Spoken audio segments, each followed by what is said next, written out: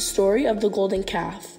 A well-known Islamic story involving a calf in the story of the golden calf that took place during the time of the Prophet Musa, peace be upon him. This story is mentioned in the Qur'an and teaches an important lesson about patience, leadership, and worshiping Allah alone.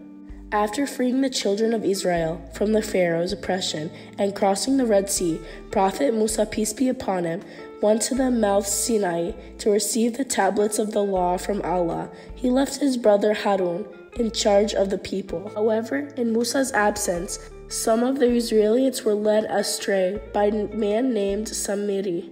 Samiri encouraged them to melt their gold and shape it into a golden calf, claiming that it could be their god.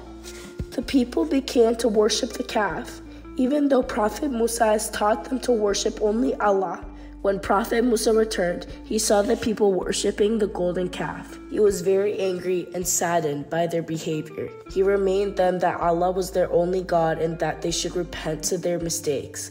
Prophet Musa destroyed the calf and punished those who had misled the people. Lessons from the story. Worship Allah alone.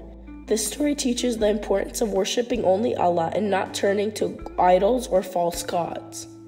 Patience and leadership. Prophet Musa's frustration with his people shows the challenge of leadership, but also the need for patience and perseverance. Repentance. Even after making such a grave mistake, the people were given a chance to repent and seek Allah's forgiveness.